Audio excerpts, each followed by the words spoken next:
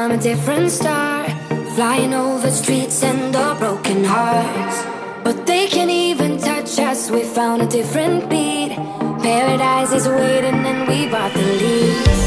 Oh, getting caught in the mist, there's so many that never get out of. They're feeding the fears and the doubts. Whenever you're in a rush, your horse disappears to the furthest point in the field so that you can come and catch them. And she bloody knows as well. Look at her turning around looking at me.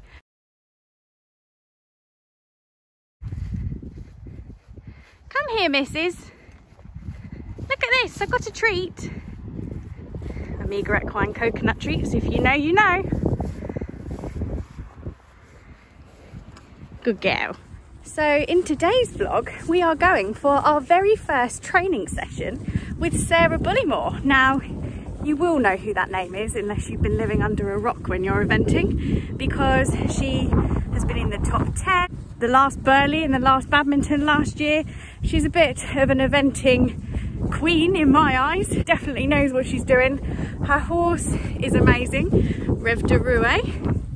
And Mega and I are hoping today to go and get some tips from her ahead of our second one-day event of the season. We are off to Aston this weekend, so see what tips we can pick up.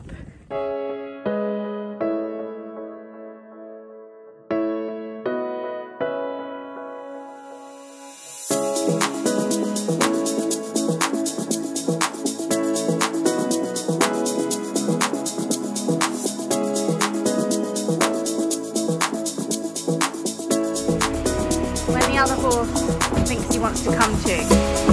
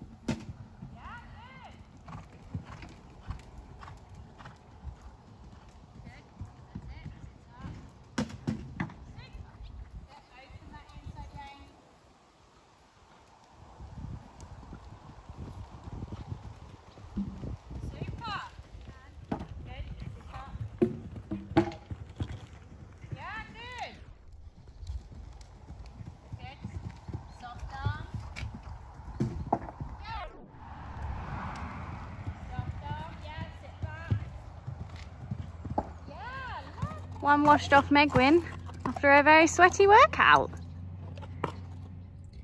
So a late finish means a debriefing in the car before I head home. As you can tell, even though it's, you know, some hours later, the state of my hair. We were put through our paces this evening, definitely a full-on workout. I actually really enjoyed it. It was like literally a mixture of a full-on flat work lesson, and then once you were fully established and going well on the flat, that's when we were then adding jumps in. So we definitely worked really hard, but I thoroughly enjoyed it. It was our first ever session with Sarah today. Never had her before, but we'll definitely be heading back for some more coaching where I'm having to think of every little thing, because Mega is young, she's still learning, and I've never brought on a youngster before, so by no means am I experienced. But I'll be concentrating on one thing, so then I might forget and say my right hand starts lifting up, or my knees start grabbing onto the saddle and they need to relax. So it's really useful having a coach who has an eye for all of those little minor things, but just reminds me of that throughout the session. So it was really useful. And because we focused so much on the flat and worked so hard getting her supple and really listening and bending around my leg to begin with, by the time then we added the jumps in, she was literally flying, feeling in a very good, happy position. We've never been to Aston for a full-on one-day event before. We've only been there for arena eventing, and that didn't go that well. I think that was back in February of this year. So that gives you sort of an idea of how far Mega has come, because if you took her to a new venue and she hadn't seen any of the jumps before, or the format was different, so with that one you had to go through like 3 different arenas, it just blew her brain. It'll be a really good test to see where she's at in her head, because Kiso, like I sort of mentioned on my previous vlog, is her home ground, it's her home turf, so she is very comfortable there. Whereas Aston, she's never even trained over their cross-country fences there, so that will be a real good test to see if she has trust in me and is up for it like she was at Kiso, and yeah, see how she gets on. But yeah, thoroughly enjoyed this evening, and I will go home and probably continue to watch the footage back for hours and hours, because she was just pinging like a little trooper. I hope you enjoyed. Don't forget to like, comment and subscribe if you want to see some more videos from us in the very near future. Thanks, bye for now.